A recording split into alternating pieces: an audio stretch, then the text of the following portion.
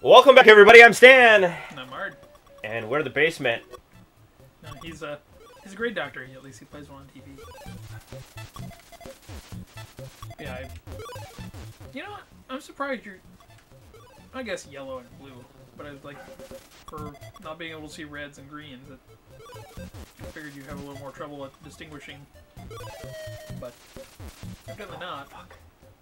I don't think I'm gonna make it on this try. You jacked it up. I did. But it'll get better.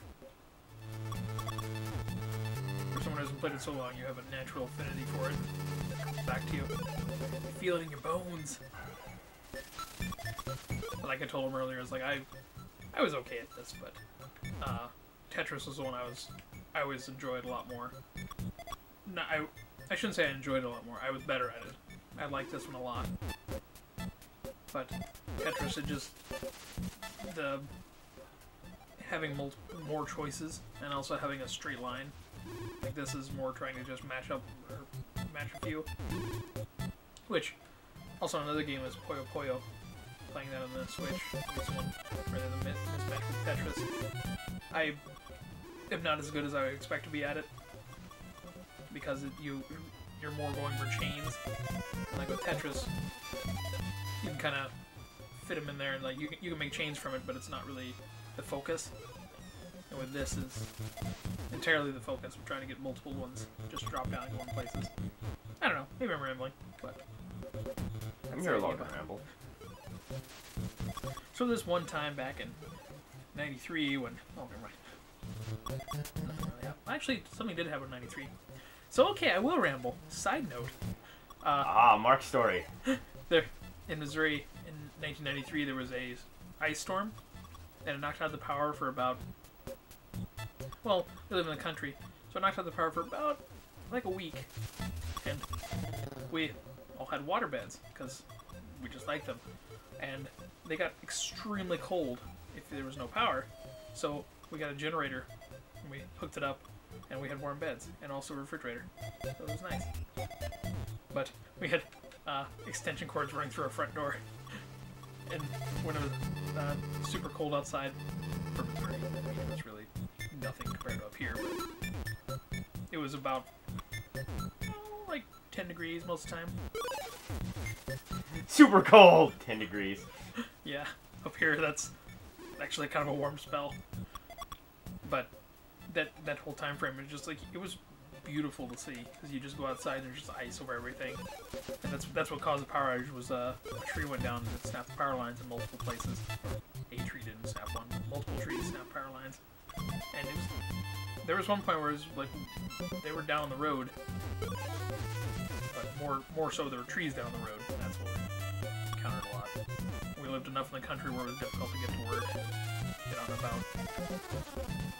But I was at the time frame where I wanted to play video games, and at work, where I went there, like I would work part-time there, and they would have me come and clean stuff and do things, but I could play games otherwise, and I would sit down there and play that, and just, you know, kill time down there. But then when we went to go home, I didn't want to go home because, you know, couldn't do anything there then. But I think we could watch TV. I think we did finally get that working again. But I remember a previous, like a couple years before that, there was a ice storm and they called off school and I stayed at my cousin's place and we played Donkey Kong Country. And that's what they ended up going out and they went sliding or sledding or whatever you call it up here. Where except they were pulled behind a, I forget what it was, kind of like an all-terrain vehicle type thing, except it wasn't a four-wheeler, but it was like a... Three-wheeler? No, it was... Pug? It was a gator is what it was called. It was like a... Like John a Deere? Yeah. Yeah, it's kind of like, it's a work yeah. ATV, basically. Go. It's got Okay. a dump bed on it. I know Yep. what you're talking about. That was it. But yeah, they went out in that and they pulled around an inner tube on the side of a hill. They went out and did that, and I stayed inside and played Donkey Kong. Because I didn't really want to go out there and, you know, go flopping in the snow. We're gonna go play in the snow. It's awesome. Mark was a kid, much like myself. Nah, I'll stay inside and play video games. Yep. And they went out and did that, and I beat Donkey Kong Country that day. I rented it at the time, and then I later bought it. But There's just something redeeming about beating a game. yeah, it was. Especially when you're at that age. Like, now that I'm adult, yeah, it's nice to beat a game, but... It's different now. Like, back then it was more of like, wow, I actually did it. Like, I feel accomplished for myself. Now it's, oh, I did it. I don't feel so sad for myself. Okay, that's truth to that.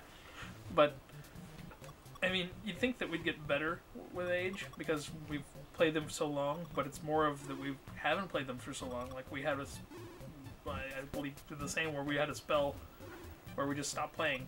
Like, I'm now kind of researching and getting into playing video games again, but for a long As am I. Right. Yeah, for a long span, I'd play games, but they wouldn't be necessarily the most skill-based. Like, they're like, I'm big into adventure games where it really doesn't matter how good you are at the game, you're gonna get through it one way or the other. Right. Like, it has some level of difficulty, but it's just more repeating it.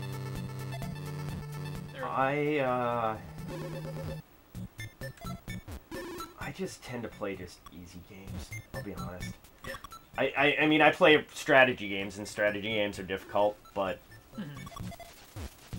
Well, like, for the longest time I played, like, World of Warcraft. Like, it requires skill, but it's not the same type of skill. And things like StarCraft, which also is a strategy game, which requires skill. Nice. You did it. Are you ready? Yeah. Level 21! Onward and upward! Alright. But, yeah, I played games like that were different. They required skill, but it was more of just knowing your opponent. I guess I played a lot of multiplayer games. And it went away from single-player games. Now I'm going back to the single-player ones. Which, single-player ones now are, like, you have quick saves. That's something that I abuse. Like, Fucked up. oh, Right off the bat. Fucked up. you can save it, though. I can. Right here. Oh yeah, you can save it actually faster than expected. Can you do it? Yeah. Except for now I got a mess to clean up, but Now you're still kind of jacked up, but not so bad. this is a better mess to have than the previous mess, so... You gotta think when you're playing this, you're like a doctor's assistant, and you're just, he's like, here, take this pill, put it there. Or hey, take this drug, swap it there. Like, this doesn't make sense. Make it fit, make it work. You're not gonna kill them, they're already dead. Well, you're working in a tube here, in a bottle. I'm assuming that you're just working in a lab. Yeah, you're just Like, trying to cure. You're making cures for diseases in a laboratory. What you gotta think too is like, who says these are bad bacteria? Maybe you're, killing something that could save lives. You never know. You're trying to create the new anthrax. Yeah. But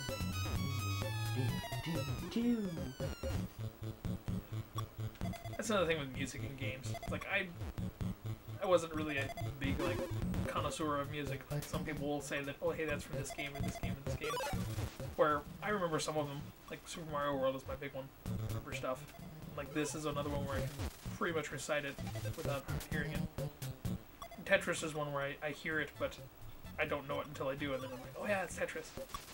You don't know Tetris right off the bat? I don't actually. I played Tetris and Pac-Man a lot in a restaurant that we went to. Ah! So that's why I didn't really get the good old arcade experience. Yeah, well, this was actually a bar/restaurant. Well, right, We but went, it was yeah, an arcade game. It was in the back room, and my parents would go there and eat. And while they were eating, I just was like, oh, okay, I'm gonna go play this. And I just kind of disappear, and I come back to eat, and then I go disappear again. And I would spend a long time, and it wasn't too expensive because it was $0.25 for each play, and that was at a time where they're pretty plentiful. Like it wasn't.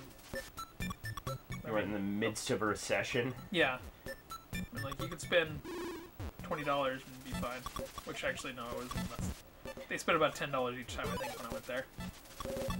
And especially with Tetris, that lasted me a long time. Tetris was a weird thing to have in the arcade because of that. Yeah. This was not necessarily. This had those two machines. Like well, right. I'm not saying that you were at an arcade, but they made a Tetris console for the arcade. Yeah. Which is kind of weird because Tetris isn't exactly a game that just. Yeah, it's not a money eater. Yeah, it's just racking you in bucks. But these were tables, like 2-player type games. There was just one or two. However, I did go to Godfather's Pizza, and they had that. Godfathers. Yeah, and that was one where they had mini arcade games, and I played them. And one was Turtles in Time. Turtles in Time. The one up here they had at Godfathers in Virginia, Minnesota, they had the X-Men. Oh yeah, okay. 4-player game. I remember playing that. I know this nobody's gonna hear this, but I'm gonna throw this out that you can share it, Mark. Mm-hmm. If you guys are ever like, what am I? Oh, yeah. Not that you guys have to give me a Christmas present because you don't, but if you're ever debating over what to get me for Christmas, get everybody to chip in and get me one of those 4-player arcade games, cabinets. Yeah. I'll throw the freezer outside. I don't care. Right, because it's like, what the hell's this? And it's like, this is our new freezer. We don't freeze anything in it. We just play games on it. Decided against the freezer, honey. And then she's like, well, let's get an axe. And she literally grabs an axe. And it's more like that. She'd just throw me out on the street.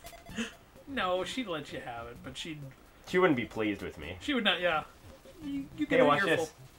Bam! Oh, nice. I don't know why I thought that was cool. It wasn't that cool. I figured you'd sneak that one underneath. I thought about it. The other one, I mean, but yeah. See, I'm trying to play simple since... Mm-hmm. You want to continue and go far? Yeah, I'd like to make it all the way through this shit. Level 308. How actually far does it go past? 25. Okay. There are 25 levels. I suppose it can only go so far without just filling the screen and making it impossible.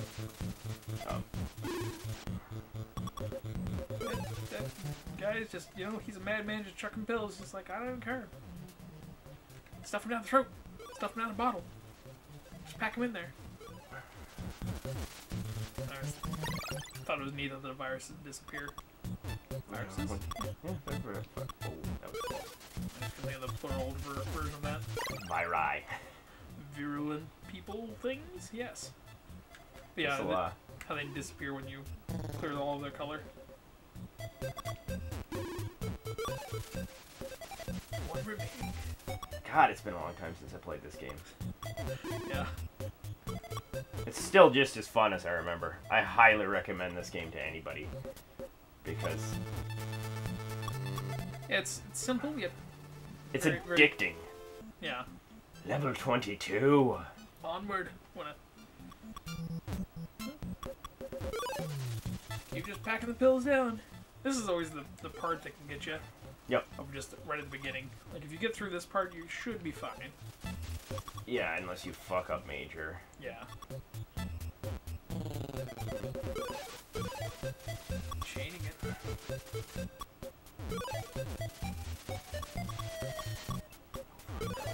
I was waiting for you to just drop it on the side there. Come on. Really? I don't need any more red yellows. That's what you get. More and more and more. Ooh, that was a close one. Yeah, just arcade games. I played a lot. I was really a gaming fiend when I was younger, and I remember bits and pieces of it. Like, as I play games, it comes back to me. I've always been very much into video games. I can't even be like, well, I wasn't that big. No, I was pretty much addicted to video games my entire life, so... And that's not to say, I mean... I'm not a superstar at any game. I'm not going to pretend like I'm I could set world records and blah blah blah. Like, I'm not that guy. I can play well at games. That's what I've always considered, like, sports are the same way where you just, I don't ever expect to be good, and actually I don't want to be good. Like, I don't want that sort of pressure. I want to have just fun with it, and just spend the time, like, enjoy myself, and if I'm good, great, but there's a point where it'd be like, I don't want to be that good. Like, even with games, it's like, I don't want to be able to, well, I shouldn't say I don't want to be able to beat them, but I don't want to just have them be super easy, because that just takes away the fun, too. Right. I can agree with that. You want some level of challenge, but you don't want to be awful. I don't want to have to be creating a level of challenge either. Yeah. That's what I mean, people say the games are easy now, and, you know, there's some validity to that. Oh, yeah, I would agree. But there was a time frame where I appreciated that they made it, like, they had the challenge there, but you didn't have to be that good to finish it. Like, you can amp up the difficulty, or like have collectibles or things like that. There are some games I would take the time to go through and get the collectibles, but others just, I have a tendency when I finish the main storyline of the game to never play it again. I have a tendency to not want to finish the main storyline of the game until I've collected all the collectibles. Yeah. That's my problem. I find it balanced then too, but like when I played a little bit of Pokemon syndrome. Yeah. When I played like Skyrim, I was like, I'm gonna finish all these side quests, because side quests are fun. Don't get me wrong, I enjoy them. And like the side things in games, you want to have that experience, but at the same time, it's like you want to feel safe if you finished it. You want to actually see the main story finished. At least me. And I have a tendency to say, or get to a point and then like something else comes out, or I start doing something different, and like I want to finish this, okay, and then I forget about it and don't come back to it. Even though I like all the side stories, like I see things later in life pertaining to it. I think part of it is it's about time factors too. Yeah. Adult life does catch you pretty quickly, and all of a sudden you have real world things going on. You can't just play video games for 10 hours a day. That is very true. There are a lot of games I want to play. Like, my Steam library will tell you that. I have so many that I was like, hey, that looks neat, I want to play this. I'll be able to play this. And no. Like, I get some time frame. Some games I will actually finish through, but most of them are very quick games. Like, the long-term games, I just don't play anymore. I shouldn't say that. But also, some of the games that I like now are the ones you can pick up and play for, say, 10 minutes at a time, and then just do something else. I agree, there's some value in that. Which that's why I've enjoyed the Switch so much, is because I don't have to commit a long time frame to play it. And also, I can pause it and let it sit for a while, and then come back to it, or bring it with me wherever I'm going. Not that I go many places where I bring it, but the option is there.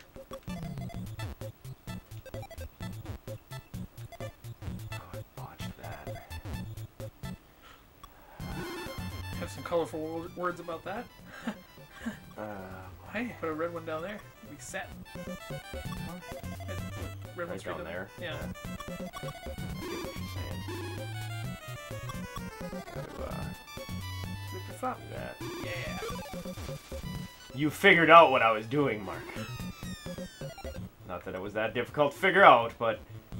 Well, also with me is like I tend to notice things that other people don't, but not normally. Like, I mean, I'm not observant in any way, don't get me wrong. I just have... some things will pop out at me. Other things I'll just completely be oblivious to. But that goes with most facets in life. Because if you know me, you know I'm not very observant. I have a tendency to just miss very obvious things. But I feel that helps in making me a very happy person, because I'm just so oblivious and foolish. Yeah. There's nothing wrong with it. Beyond all other things, I've always been 100% behind the, if you're happy in life, who the fuck cares about the rest of the bullshit? Yep. I remember long ago when I was at work that I was cleaning the lobby and I did something that I thought of a joke, and the guy that was next to me was like, you know, I see you out here smiling. You look like you're just enjoying it. Those people in there, because there was a meeting going on, is like, they look just angry at each other. Or no, he didn't say angry. He's like, they look just so serious. It's like, yeah, they probably are. Well, glad I'm not like that. And, Glad that there's zero shits given. Yep. But yeah, just mindset helps a lot. Just knowing that that's why games are fun. You can just sit back and unwind for a little while. Just kind of totally check out. Yeah.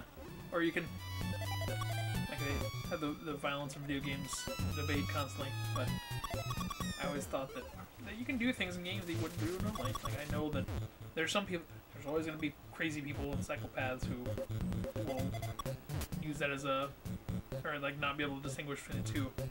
However, I can tell, like, if I go out and do something super violent in a game, I'm not going to do it in real life. I know better. I'm not going to go feeding pills to people just because I see it in here. Probably. Most likely. It's most likely not going to happen. Yeah. But just, that's another thing too, is just how different the games are now. Nice. Oh!